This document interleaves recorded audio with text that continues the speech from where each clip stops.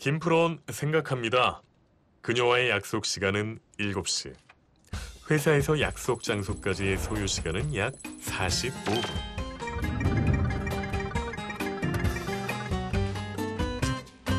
괜찮을까? 어제보다 익숙한 내 일들이 난 가볍기만 한데. 네, 안녕하십니까. 네. 어떤 내 모습을 상상만 실무관님, 혹시 자료 있으면 그거 하나 보내주시겠어요? 예, 연락드리겠습니다. 쏟아져 버릴 듯 빛나는 햇살에 내 맘을 담아놓은 것만 같아. 참고인 조사를 1시간 안에 마치고 정시 퇴근만 할 수 있다면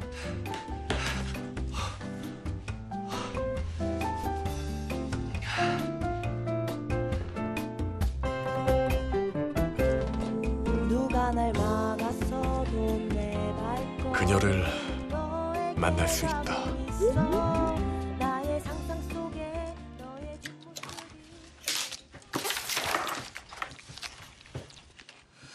지청장님의 회의가 계속되는 한 김프로를 막을 사람은 아무도 없었습니다.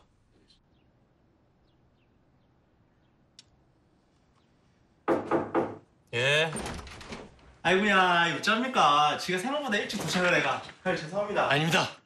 앉으십시오. 네. 예, 조사는 이 정도면 된 것 같습니다. 네, 수고하셨습니다. 네네. 감사합니다. 네, 수고하셨어. 네, 수고하셨어. 아이고, 나오지 말고. 아닙니다. 네네. 혹시 필요한 거 있으면 또 연락드리겠습니다. 언제든지 연락 주이소. 예, 네, 감사합니다. 가보겠습니다. 예.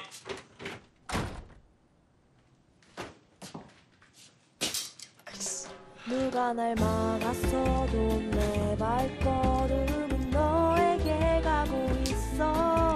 나의 상상 속에 너의 뒷모습이 손을 뻗으면 될 것 같아. 괜찮을까? 어제보다 존경하는 차명주 선배님께 첫날부터 이런 편지를 드려 죄송합니다만 제겐 너무도 중요한 약속이 있어서 먼저 퇴근하겠습니다. 시키신 참고인 조사는 깔끔하게 마무리했습니다.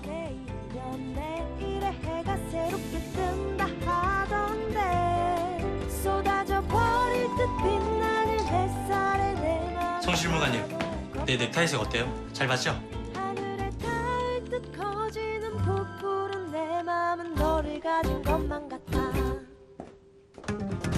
저희만 나가보겠습니다. 내일 아침 밝은 얼굴로 다시 뵙겠습니다.